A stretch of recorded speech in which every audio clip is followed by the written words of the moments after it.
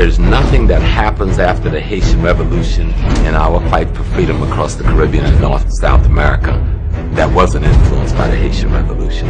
The African people on the island fought all the largest armies of the world at the time and won over each one of them. Whooped the Spaniards, beat up the French, knocked down the British. The Haitians have a pride about them.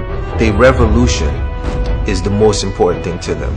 The first thing they instill in you is that you are the first black republic.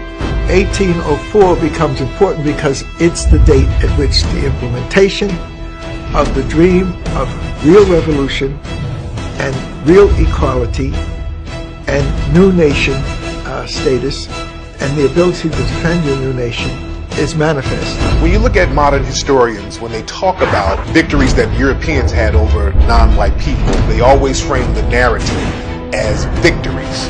But when African people rise up and fight off their European oppressors, they frame the narrative as a massacre. Africans everywhere that were enslaved resisted it. Haiti becomes significant because it was the first time in human history that an enslaved population actually overthrew their oppressors. The Haitian Revolution, though, was the most organized, the most large scale, the most impressive in terms of structure and complication from the very beginning. Haiti made more money for France than all 13 colonies. The Haitian Revolution was very influential, particularly amongst Africans. It was seen as an inspiration for Africans in this hemisphere, just as it was seen as a horror by those who held slavery here.